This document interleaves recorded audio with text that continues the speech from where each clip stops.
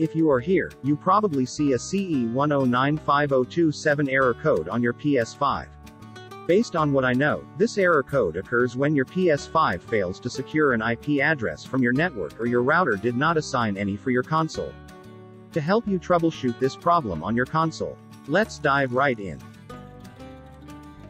Method 1. Restart your PS5.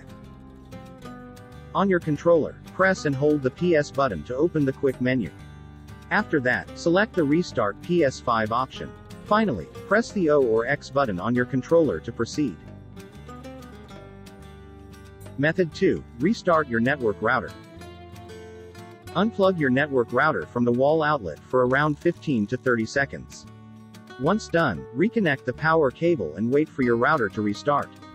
Once done, check if the CE-109502-7 error code would still occur.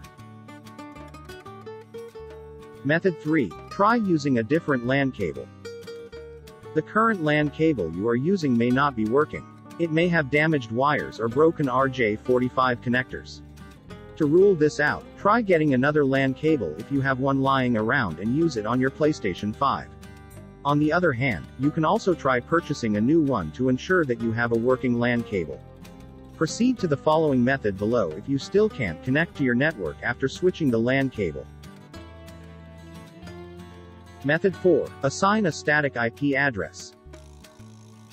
First, open the settings of your PlayStation 5 and go to the Network tab. After that, click on View Connection Status under the Connection Status tab. Take note of the values you see in the Status tab.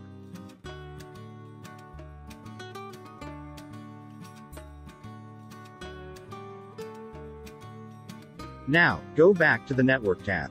Click Settings. Click on Set up Internet Connection afterwards and select Set up manually. Next, choose the LAN option and click on Enter manually.